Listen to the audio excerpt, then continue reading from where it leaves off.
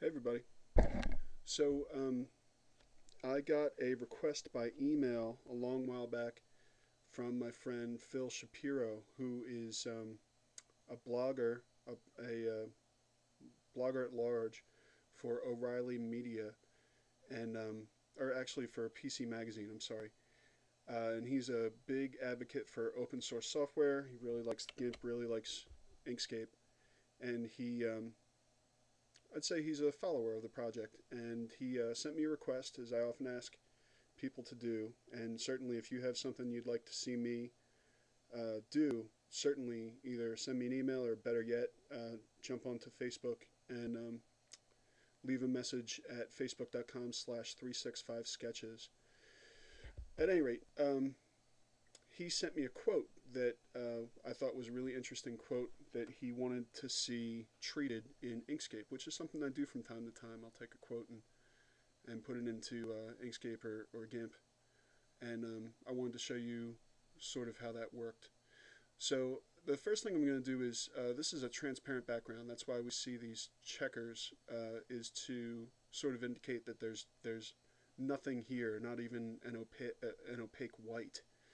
Um, and when I'm working with text, I like to work on top of white so that I can see what the text looks like. So first thing I'm going to do is create a new layer, and by default the layer is the same size as the original uh, canvas, which is currently 600 by 800 in a portrait mode. I'm going to click on white here to add a white layer, and you can see now the background is still transparent, but this new layer here is white. As I add text using the text tool here, what's going to happen is you're going to see um, another layer created, right? So here's the text dialog, and I'm going to hope that I can just paste the content, and of course I can. So that's great. And it's in the last font that I used, and I'm going to move this out of the way now so that I can get back to the text tools over here. And what I'm going to do is drag this down here so that the text window is nice and large, and I'm going to you can see that, as you may be able to see, that as I move over this part of the open space, it turns into a move tool by default. If I go over top of some area around the edges, it gives me the opportunity to resize. The problem here is that the text box by default is so large that I'm not going to be able to do anything with it. So I'm going to resize and move,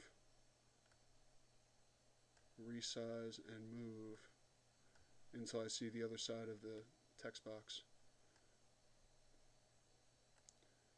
Resize and move, resize and move. This is a really tedious process, but one thing I can do is I can size down the text.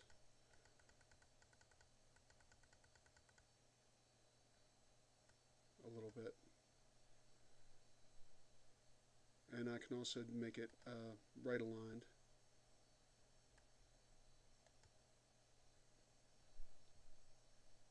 Whoops. So I'll resize and move,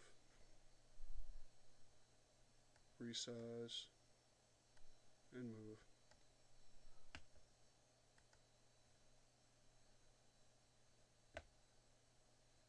And at this point I'm going to stop resizing and moving and start adding return carriages in order to make the text show up the way that I really want to.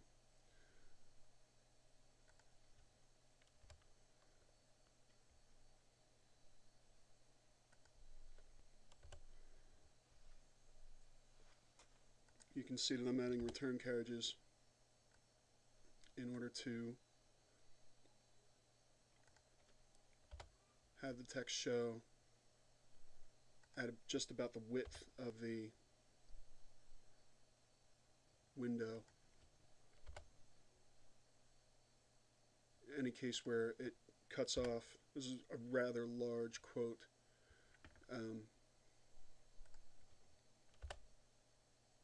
and so I'm going to have to size it down again.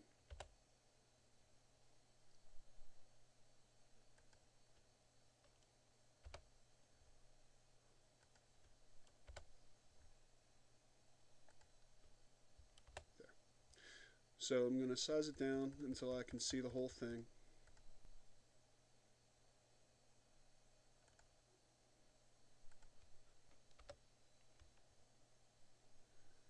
And in this particular case, I'm actually going to make this into a separate text layer, the actual guy's name who was quoted. So at this point I'm going to close this window, and it's very nice. I'm going to move this over until I can see the other edge of the text area. Probably just should have sized down before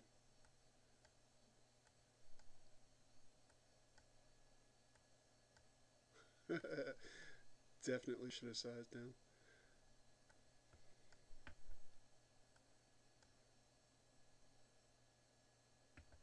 Well, let's go back over.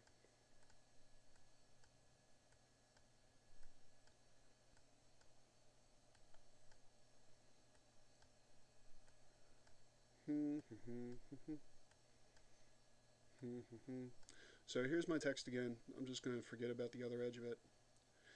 And one thing you'll note is that the text is running into the other text, and that's because I have this line spacing so low. It's actually in a negative number.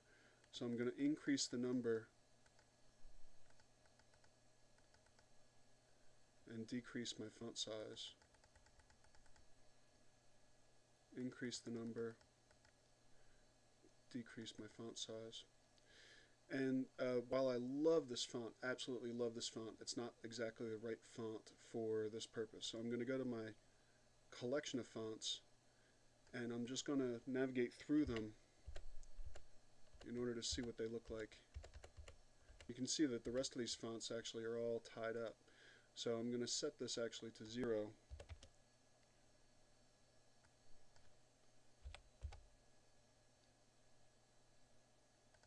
And just tighten it up a bit.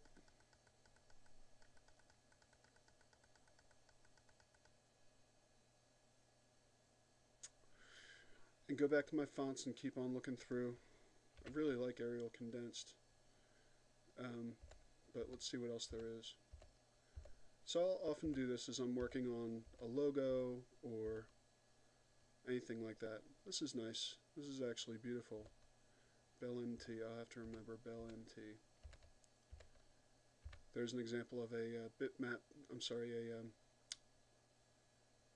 a dingbat font. I often use that when I'm working with animals or other objects. That's not bad. I really am looking for a font that reflects the feeling of the message. This is actually beautiful. Book Antiqua. Book Antiqua is currently the winner.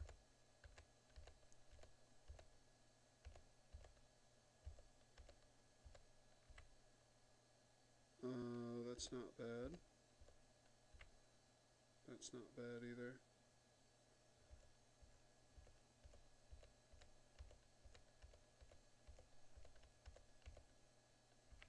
This is one of my favorite fonts for this kind of a thing, but I use it quite a bit.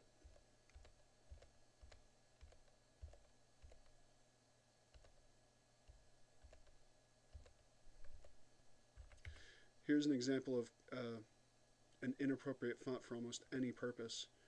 Comic Sans just makes this very poignant statement just look stupid.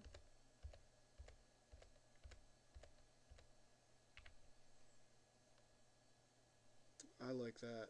I like that quite a bit. So I'm going to go back to my font. I'm going to increase my line spacing until no letters are bumping into each other, and decrease my font size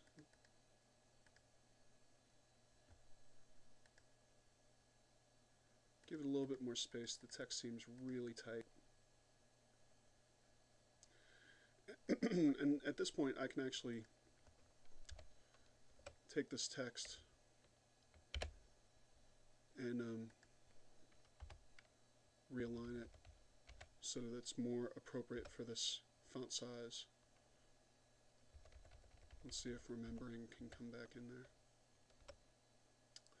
So in case you've ever heard me talk about the differences between Inkscape and the GIMP, this is one of the key differences for me. If I was working in the GIMP, I would have had this done a minute ago or 2 minutes ago, because Inkscape, if I was doing this in Inkscape, it would be done a while back, because Inkscape is really much better for working with fonts. The GIMP does it, but the GIMP is really meant to work with photographs as opposed to text. But I'm focusing on the GIMP this year, and so I want to try and get more familiar with the limits of the font tool, because I work with fonts quite a bit in my design. There you go. That's nice. So again, I'm going to increase the line spacing to give it some space. As far as I'm concerned, it's really a matter of feel. And I'll size this up. And because I cut his George's name out,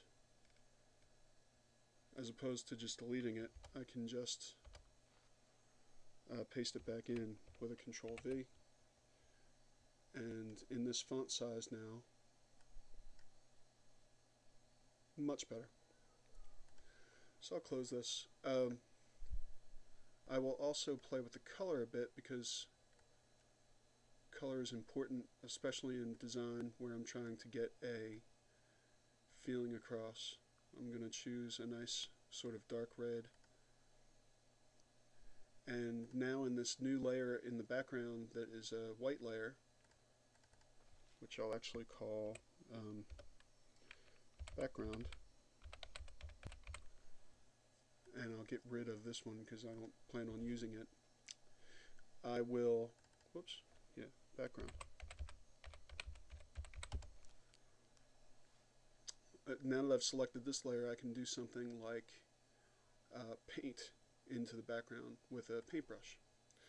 So when I change to the paintbrush tool, of course, I get all these options here. I'm going to go to my brushes, which always is a bit of a dangerous thing because I have so many brushes loaded in here.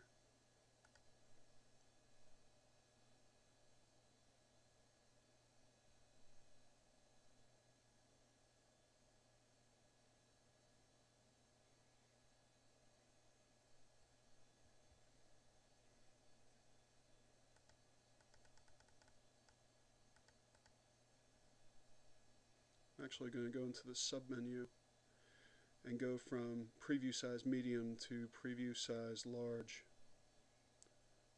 so that I can get a better sense of what I'm looking at.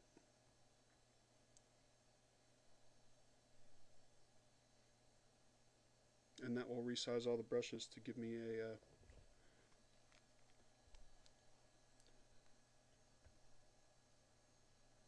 better preview of what I'm looking at.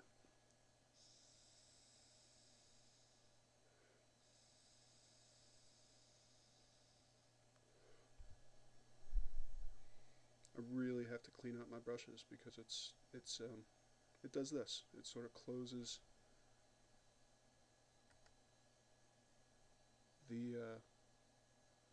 the action down. So let's try this. I'm going to grab the star brush.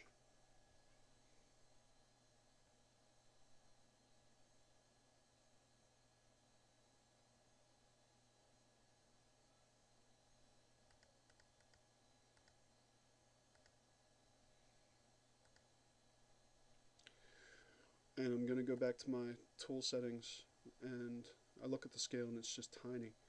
So I'm going to scale it way up. That's much better. And I'm going to take the opacity way down to like 17 or maybe 20. And I'm going to grab a color that's related to that red color that I used. Something like a nice dark orange. And you can see it's just a subtle little thing in the background. Really not meant to overpower what's being said, but rather just to add an accent to it. Matter of fact, I'm going to undo that, and first I'm going to add a gradient. And the gradient's going to be from, let's say, off tan and to sort of a gray. Let's see how this looks. So again, with my background selected, I'm going to add this gradient, just see how it looks. That's nice. And I'm going to add another layer in between, and I'm going to make this one transparent. And so what's happening now is that I'm able to paint on top of the background underneath the text, and if I don't like it, I can just either hide this layer or delete this layer, and it will retain both my text and my background without damaging it. So I'll go back to my brush. Still has the